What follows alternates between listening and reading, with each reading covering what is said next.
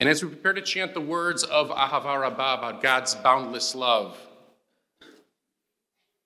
we should all take a pause and consider, where should we pour out our boundless love this week?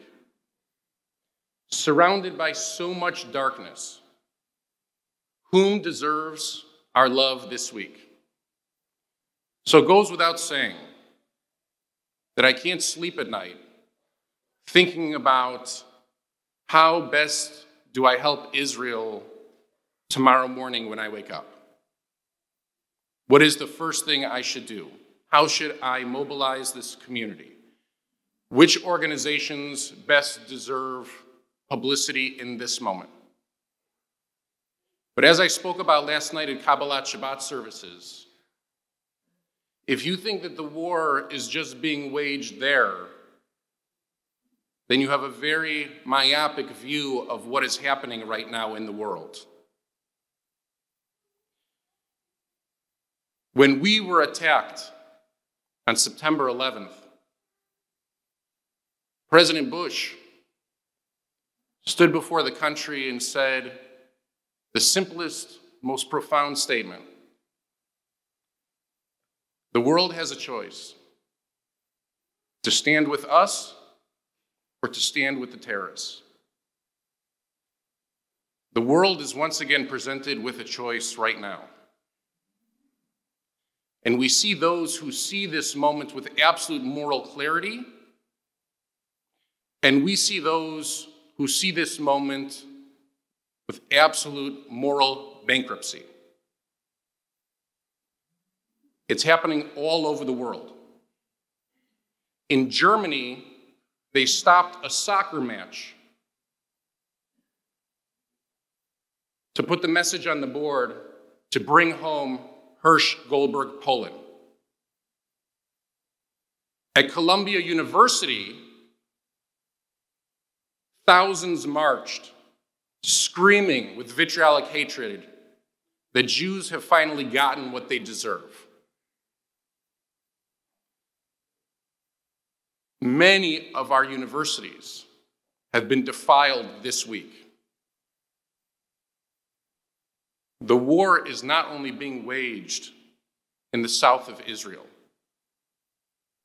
it's being waged in the halls of thought and quote-unquote morality all around this country. And I'm sorry to say that there are Jewish names on almost all of the buildings of all of these places, battlefields around the country. We cannot go back to the way that things were last week. We can never go back. And what that means, especially to the young people in the room, to the middle schoolers and the teenagers who are here, is that before us, we celebrate a child reaching adulthood and taking on the responsibility of choice. And she will have profound choice about what journeys to engage in her life, where to travel. And I'm sorry to say, but after the last week, if Jews continue to apply to Harvard University in the same numbers, then we have learned nothing. If Jews apply to Columbia University in the same numbers, then we have learned nothing. I never thought that it would be a life goal to make Gainesville, Florida, a beacon of Yiddishkeit in this country. But write it down right now. I will use every fiber in my being to bring every Jewish dollar of philanthropy away from UCLA to University of Florida, to University of Colorado, to University of Southern California.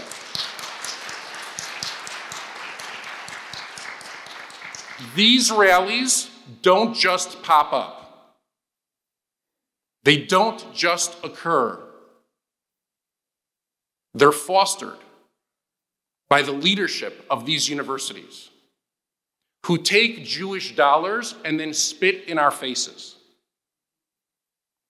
We cannot unsee the images that we've seen coming out of Israel, but we can never unsee the images that occurred at Columbia University and UCLA either.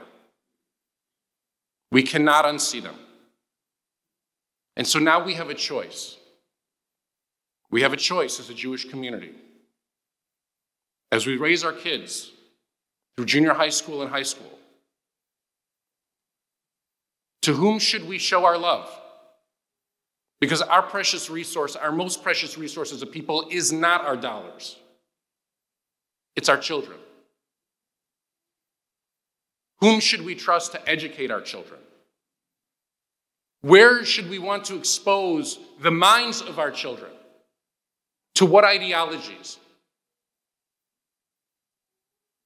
To what ideologies? To an ideology that says that, God forbid, we're the perpetrators and deserve what we've received? Or to an ideology, if you read President Ben Sass's email from University of Florida, that says that there's no question of what occurred this week, and that he, as a former senator and Republican, stands shoulder to shoulder with President Biden, a Democrat, because this isn't a moment of partisanship in this country. This is a moment where all of us have to declare that we either stand with Israel or we stand with Hamas. And for those of us who stand with Israel, we should not forget who stood with us. For those of us who stood with Hamas, we should not forget who stood with Hamas. And as we move forward, this Shabbos, next Shabbos, years to come, as our kids begin applying to colleges, as we continue to want to donate philanthropically to these universities, we have to begin to pivot our ahava rabbah, our boundless love as an American Jewish community, to benefit those who decided in this moment of crisis to stand with the Jewish people, to stand with the United States of America, and to stand with all that's moral and good. Ahava rabbah can be found on the top of page 1. For the last week, we've had a poster board outside in the hallway for people to enter the names of Israelis who were killed during the attack, who are being held hostage, who are currently missing, or who are currently called up to fight for the future of the Jewish people. We put the poster board out. We've had to replace the poster board 4 times because it has filled up with names from this community of people with whom we are connected. And so, to put a human face on this war so that we understand that it's not people over there that are fighting, it's families here inside of our community who are fighting. It's brothers and sisters and loved ones who are fighting. We're going to recite the names each and every week until the end of the war.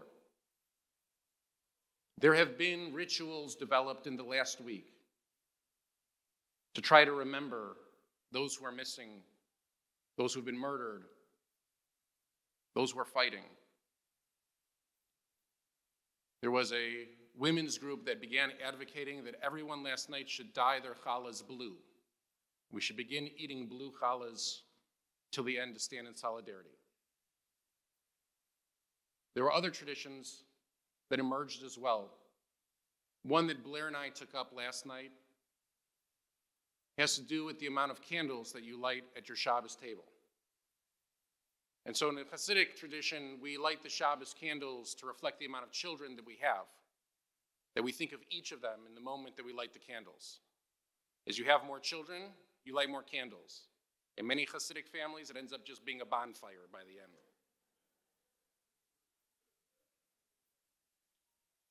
For the first time in many, many years, instead of lighting 3 candles, Blair and I lit 4.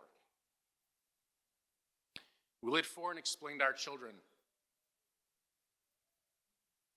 that in this moment, we think of not only Hirsch as our son, We think of all those being held in Gaza as our children. We think of them and remember them and pray for them, because there will be a day after the war. There will be the next VBS trip to Israel. And in that moment, when we meet those who were held hostage, when we meet those who went to fight, when we sit with families and comfort them who had loved ones murdered, we will tell them with honesty and sincerity that we never forgot you. We stood with you every moment we could.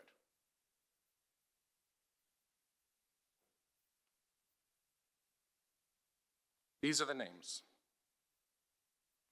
Hirsch Goldberg, Poland; David Elitzur, Amit Ayelet, Greg Waxman, Amir Tsur, Zichrono Livracha; Ben Aronson, Rotem Schneider, Eli Pastor, Yosef Zen Ben El-Kaliba, Ilan Goldberg, Ram Eyal, Shai Burke, Nadav Maiman, Shalom Shirit Ben Galia, Niv Tel Tsur, Roy Hakimi, Ofek Arizi, Amir Fisher, Tal Halimi, Oren Golden, Yaron Shachar, Ideal Kahana, Nave Kahana, Yuval Alster, Golan Alster, Alicia Farkas, Roi Shafir, Adami Farkas, Kfir Merrill, Yarden Lahat, Ben Josephson, Yuval Spivak, Avraham Ben Gita, Joshua Levitan, Rotem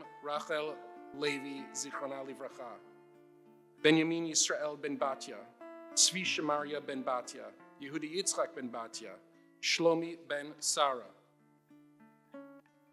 Natan Rubin, Ariel Rubin, Shauli Rubin, Asher Rubin, Naomi Rubin, Iftach Nevo, David Berger, Gilboa, May Naim, Zichrona Livracha, Yoav Mayalev, Yossi Mizreb, Eli Mizreb, Daniel Mizreb, Sam Selenfreud, Noga Cohen, Chila Shen, Ben Harden, Aaron Zef, Shnir Yom Tov, Moshe Yom Tov, Matan Yom Tov, Aaron Moses, Shoshana Korn, the Novik family, the Heman family, the Sedaris family, Yossi Zav Kovian, Amiram Cooper, Narit Cooper, Yarden Madadshai, Abir Azule, Omer Cohen, Safir Cohen, Edan Cohen, Michael Posberzin, Dylan Corin, Daniel Seligman, Davy Mendelson, Gavi Mendelson,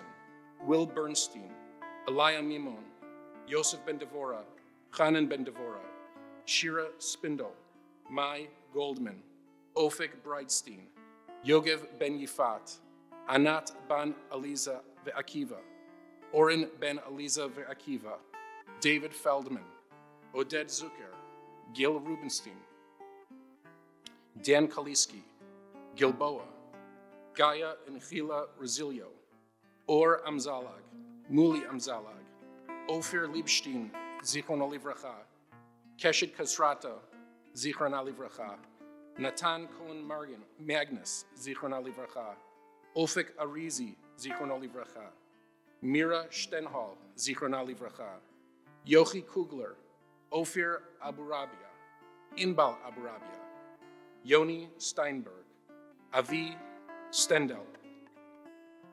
And I was forwarded by my brother's community the names of all 164 hostages that Jews are praying for across the world. We recite a blessing at this moment that I thought I would never have to recite in my life, a blessing that is presented to us for Jewish captives held around the world. We recite together, Elohinu matir asurim mizgav ledach, mizgav leitot b'tzara, shlach hatzlacha, shlema ufidyon gamur lenitunim b'shivya oyev, v'kar'enu v'aneu imo anochi b'tzara v'achaltzeh v'achabdehu, v'nomar, amen. We place the Israeli flag on our bima to cover one of the seats so that we understand each and every Shabbos during the war that there are those of us who are missing, and we hold a seat on our bima for their return.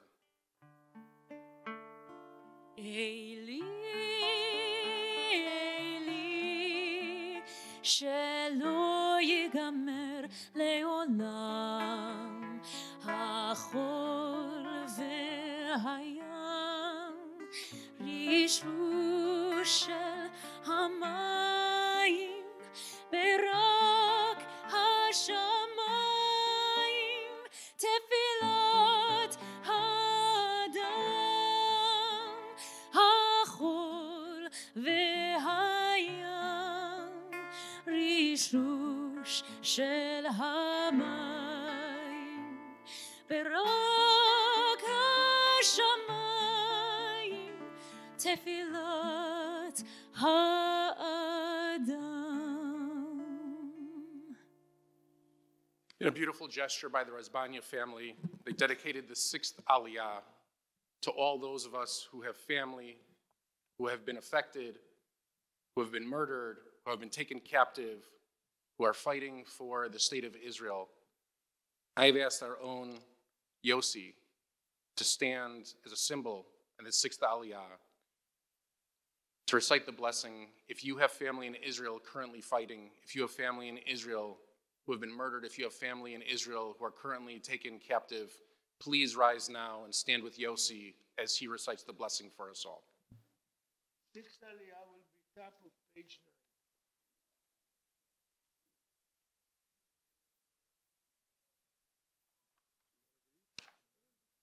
ברכו את אדוני המבורך, ברוך המבורך לעולם ועד. ברוך אדוני המבורך לעולם ועד.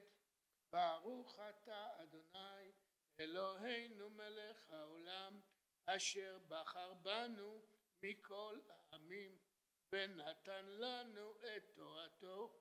ברוך אתה אדוני נותן